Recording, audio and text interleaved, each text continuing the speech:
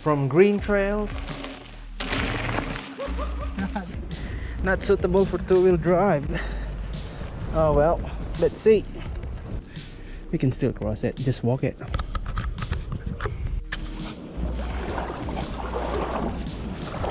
Four-wheel drive trails. Yeah, it's up to my knees now.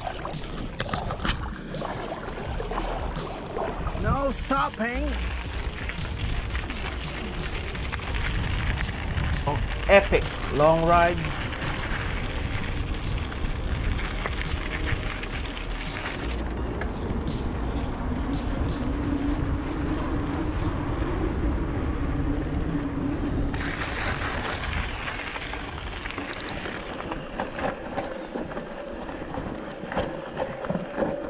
And some proper mountain biking trails.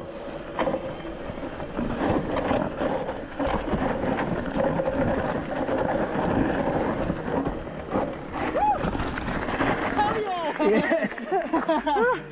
Finally, I'm confident on this bike.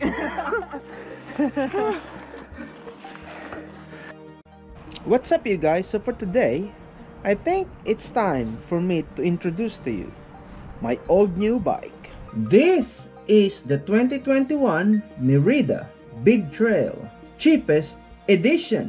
So don't go away.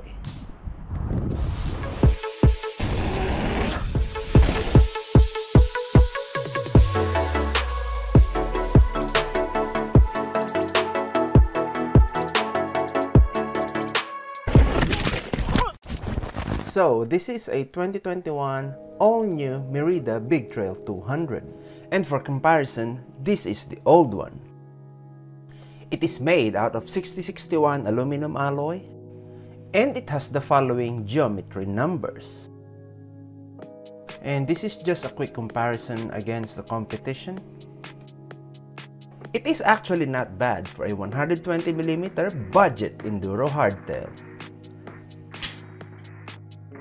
Frame-wise, this bike has a boost space wheel set, internal cable routing, threaded bottom brackets, and 3 pairs of bottle cage bosses. You can fit bottle cages, morophyts, and B-rad accessories all in one big triangle. Before we proceed to parts, I just want to explain its nomenclature. 200 is the cheapest on the Merida Big Trail lineup, and 600 is the most expensive.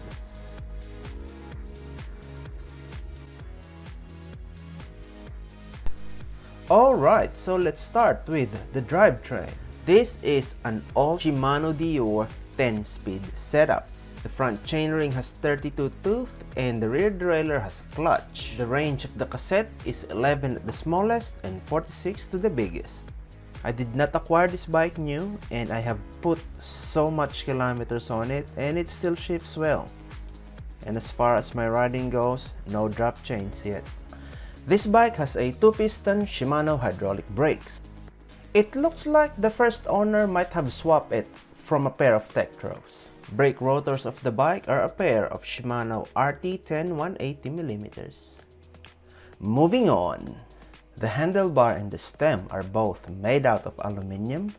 Handlebar is 740mm wide and the stem has 7-degree rise. The saddle is also from Merida.